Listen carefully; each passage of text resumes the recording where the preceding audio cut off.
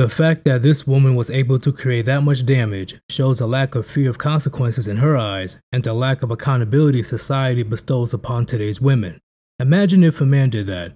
I'm sure he would have been subdued by bystanders, probably in a violent way.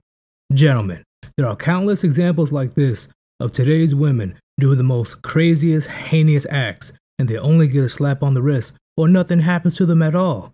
And they want to say that they're oppressed? Fuck this shit, I'm out. Yay!